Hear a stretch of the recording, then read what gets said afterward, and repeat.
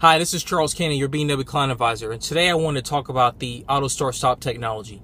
I know for a lot of BMW clients this has been a topic of heated passion, and I certainly understand. A lot of people don't understand why it's there, the purpose of it.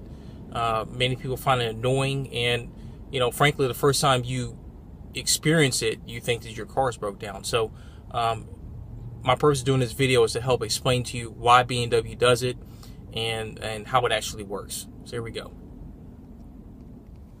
Okay, when you first cut on your BMW, you're going to see this symbol show up with the auto start stop with the slash. Purpose of that is to let you know that it's not active right now, and the reason why is a few things have to be functional. One, the battery has to be fully charged. Two, the engine has to reach optimal temperature, and three, it wants to make sure that it can maintain the whatever interior temperature you set. So once you drive off, that symbol is going to go off. In order to cut on or off the auto start stop feature, it's simply this button here. It's always located underneath the start button unless you're in a X1, which is located on the center console.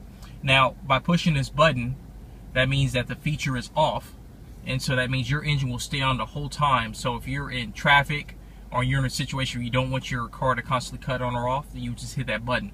Also, the nice thing is starting with 2014 3 Series, it'll now remember your last key setting. So when you cut off the car, if you hit this button and you never touch it again, as long as you don't go in Eco Pro mode, it's going to always leave your engine on the whole time.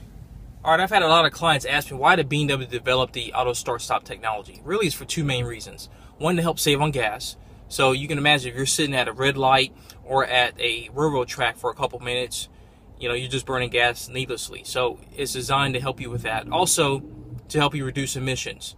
By you not just burning gas unnecessarily at the light, you're saving on helping the environment as well. So a couple of concerns that people normally have with the auto start stop is that, one, it'll wear to start out prematurely. BMW has assured us that the starter is designed to go through hundreds of thousands of uses and not wear out, and it won't do anything to the engine as well. So with that reason specifically, it's the way to go. And from what we've been told, eventually it'll be a requirement in all cars. There was a point in time where we didn't have airbags and analog brakes as a requirement, but now you find out in pretty much all the cars nowadays. So anyway, that's the purpose behind the auto start stop technology.